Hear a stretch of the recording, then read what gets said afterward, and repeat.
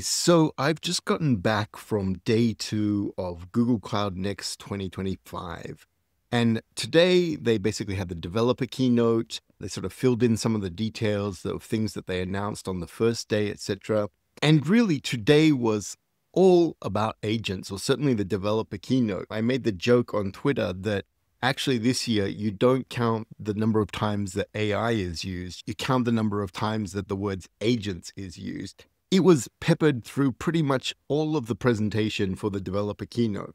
And in many ways, that really is a reflection of what has been announced and what people are really talking about at this conference. So it wasn't just Google talking about agents.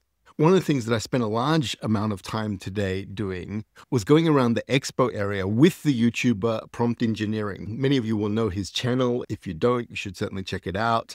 I got to meet him earlier this week and we recorded a podcast today and stuff. And the two of us walked around looking at what people were doing for demos. And a lot of them were agents. And here's the really big takeaway. I think it's fair to say that both of us were pretty underwhelmed with what we saw. Where it would have been great to see people using agents for really fantastic things, generally what people were showing off as agents is what I think prompt engineering and I would both call sort of workflows. Things like a currency converter, things like just small scripts and stuff like that. Now, don't get me wrong, those things can be really useful, but I don't see those as being the fully agentic kind of solution that people really are going for. And they're certainly not the agents that people have been talking about that are going to put people out of jobs and stuff. Really what people were showing were cool LLM workflows and applications rather than fully agentic kind of things like we've been promised with agents, etc. Safe to say, AGI is nowhere near in sight with any of the providers that we saw today. Now, the main thing that I want to talk about in this video is this whole Agent2Agent Protocol that Google announced this week. So this is one of the big things that was announced in the initial keynote yesterday and was sort of also referred to a fair bit in the developer keynote today, is this new Agent2Agent Protocol. So I'm going to go through what it actually is, point out the good parts and perhaps the not so good parts, and take a look at where this could actually be going for the future. All right, so the main idea with this is that while we have things like MCP, which allows your agent to be able to take advantage of various sort of tool use, prompting, running special prompts, allowing the model to access data, etc.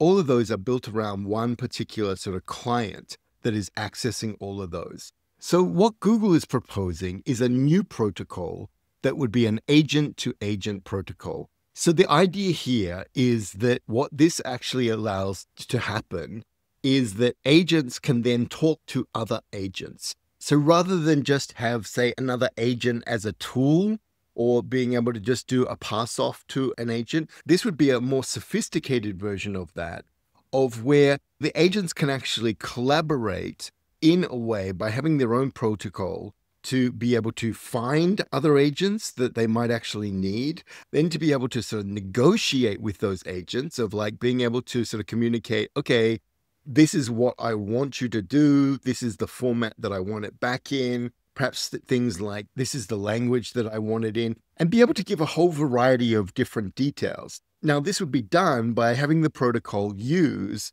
standards like HTTP, SSE, JSON RPC, etc., that they talk about in their blog post.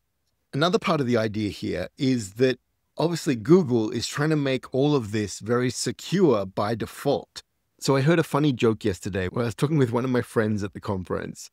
And they made the joke when we were talking about MCPs and security. They said, oh yeah, didn't you know that the S in MCP stands for security? Now, of course, there is no S in there. And this was the point that they were actually getting at, that perhaps things like MCP is perhaps not totally secure by default. And this is one of the things that Google is trying to do. Now, I should stress that Google is not trying to replace MCPs, right? A2A is operating at sort of a different level. It's agent-to-agent communication, not sort of any agent-to-tool communication, etc. Now, Google has put up both a blog post, a website, a GitHub URL, and even sample agents to show how they think this protocol would work. And there are a number of really interesting things in here. So they go out of their way to stress yet again that A2A loves MCP. Now, the last time I saw something like this on a Google slide was a throwback to when they had TensorFlow loved Keras, only to have Keras be taken out of TensorFlow later on. So I'm not sure this is the best way to communicate it, but it does seem very clear that they have no sort of intention of replacing MCPs in here. What they're more interested in is things like this. Agent discovery. Now, I'm going to let you in on one of the biggest sort of secrets that people have been talking about in agent framework companies, etc., for the past year or so. And that is the whole idea of that eventually you're going to have App Store-like experiences for agents. So you're literally going to have like an agent store. And your agent is going to be able to go to that store and is going to be able to pick out the agents that it needs to get its job done, and it will probably pay them pennies or something for each thing that they operate, or maybe even more if it's a long-running process, etc. So this is an idea that has been kicking around probably for sort of 18 months now, certainly very intensely over the past year. And my guess is that Google has not been immune to this either. So they've got this whole thing of discovery in here, of that your agent should be able to go out there and discover other agents. And this protocol basically helps to do that. That each agent will have its own agent card that basically tells other agents what it can do, how it does it, perhaps details about it, etc. And you can see that they're sort of proposing a variety of different ways that agents can discover things, that you could have sort of a registry of agents somewhere. You could have your own sort of private API that you ping. Each of these that they're putting here are basically just different ways that your agent would be able to either work with other public agents or other internal private agents, etc. Now, this makes a lot of sense, right? And this is one of the things that I think is really strong about the whole A2A protocol here. Now, they've got a bunch of different things in here. I'm not going to go through all of it around the sort of JSON spec for doing it. They've got a bunch of different sample agents. And it's very interesting to see that they've got their new agent development kit, which I think I said wrong in the actual recording for the last video. I kept calling it the agent developer kit. And notice this, even Google is calling it the agent developer kit at times. It does seem to me that agent developer kit rolls off the tongue a little bit better than agent development kit. But anyway, they've got examples with that. They've got some stuff with Crew AI and LangChain and even their own Gen kit. And one of the cool things here is you could imagine that you have your initial agent be in one language like JavaScript, etc., and it then calls other agents in Python or makes use of other agents all over the place for going through these sorts of things. Okay, so if you want to get a sense of what the A2A protocol is going to be like and what it can do, probably at the moment the best place to start out is actually on their GitHub repo. They have a nice section in here about the conceptual overview, which talks about the whole sort of idea of agent cards, which I talked about for sort of discovery, the idea of making a sort of A2A server, which then can serve different agents, etc. The idea of having a client, looking very similar to MCP in some ways here. And then there's some really good terminology about what they actually sort of talk about of having a task, having sort of messages, having artifacts. So an artifact is basically the output that you would then give back to a user or that an agent would then pass back to another agent, etc.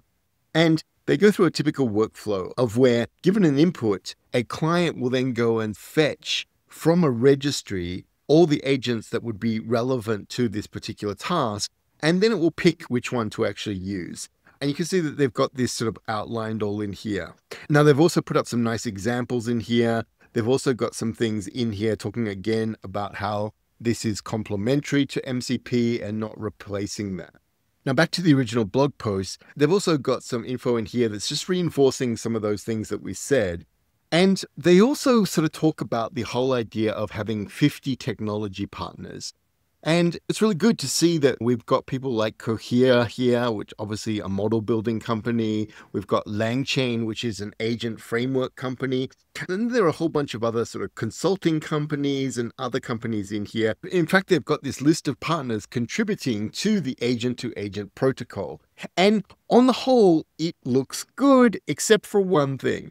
We don't see Anthropic mentioned here at all. And this is the bit that really concerns me about the A2A protocol, is that if Anthropic hasn't signed on to this, is Anthropic planning themselves just to basically have an MCP version 2 that does all of this agent-to-agent stuff and the tool stuff as well?